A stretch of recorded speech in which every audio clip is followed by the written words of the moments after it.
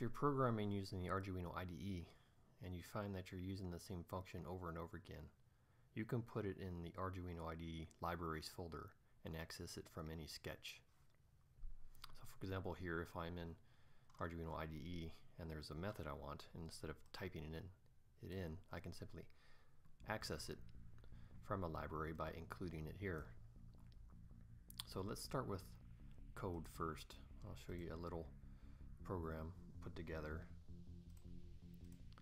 It's a simple function written in C++ that will find the number of occurrences of a letter in an array. So here's the class file here. You're going to pass in an array, send in the size of the array, and then the letter in which you want to check if it occurs in the array. So it's just a simple loop that increases the number of occurrences every time it's found. In the header file, here it is, function declaration. They always recommend that if you have a header file that may be called by multiple different places in a project, go ahead and put a header guard in there so that's in there. Here's a little main class to test it out. So I just created a word, apple. I'm going to call it. There's the array, the size of the array, and I'm going to search for the occurrences of the letter E. So should return 3 E's there. Let's go ahead and just compile this. I already compiled it before, but let's do it again.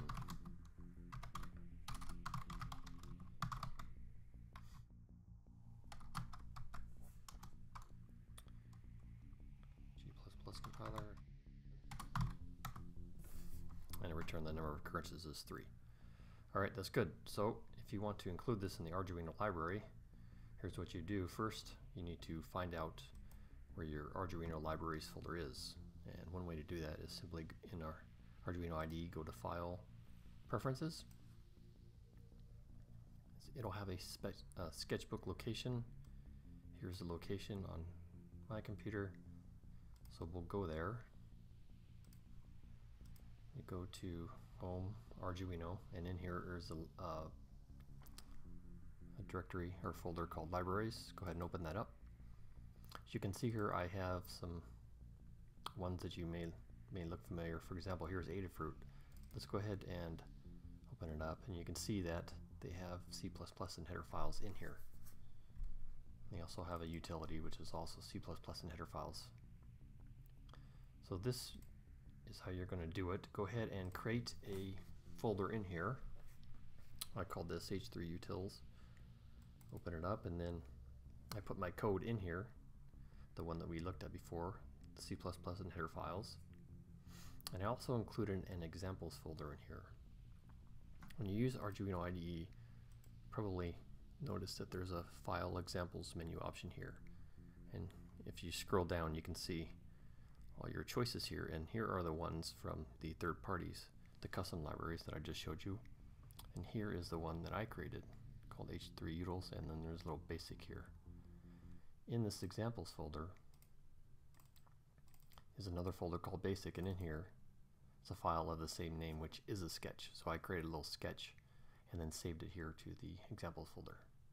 So once you put your code in the libraries, you need to restart Arduino IDE, that way it picks it up the next time. So let's go ahead and run this, and I'll just use the examples here to load it. That way we can test out our new library.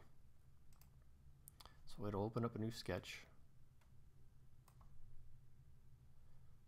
Open this up a bit.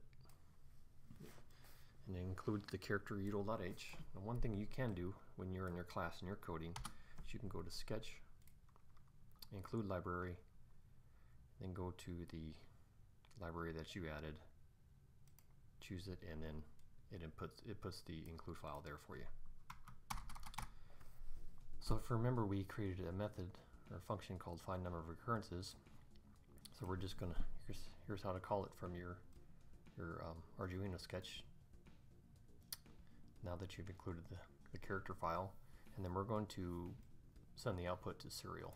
That way we can see it.